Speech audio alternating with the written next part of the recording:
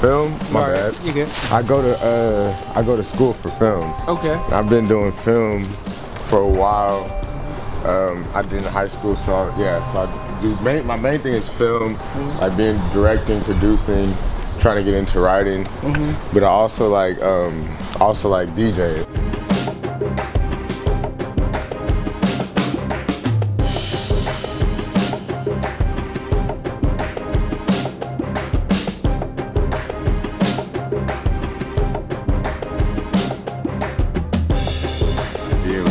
So in terms of movies, like what are some of your favorite movies? Like, you know, what kind of Well, movies? my all-time favorite movie is Sandlot, because that shit reminds me of my childhood. Like, okay. Sandlot is my favorite movie.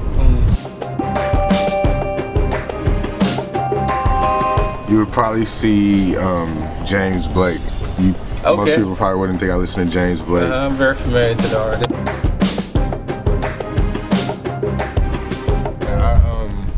I internship at Blavity. I'm like their video intern. It's really dope. It's all black people and they're all like hella cool, down to earth. They're all older than me too, so it gives me the opportunity to like learn from older people, grow and learn that way. But yeah, I really enjoy it. It's definitely some cool shit. What has been my life's cursed.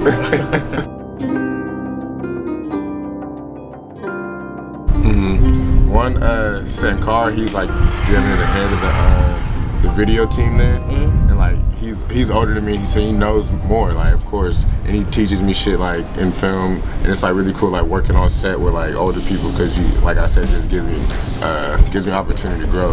So Sankar definitely for sure puts me on game and film stuff. Gotcha. Like, cause I don't consider myself a writer yet. Okay. So trying to approach a script has been something that's like really difficult for me.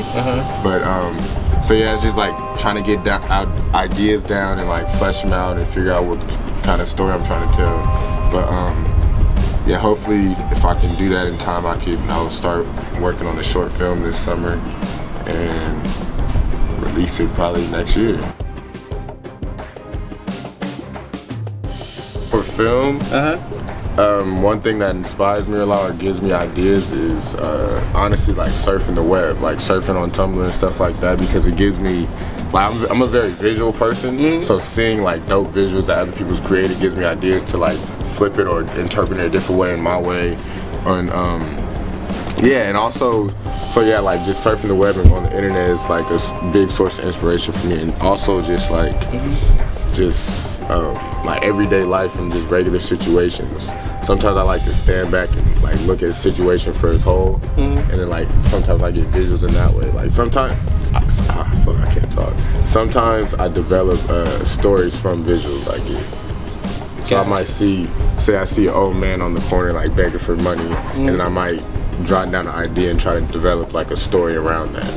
So that's how I would say my creative process works for film.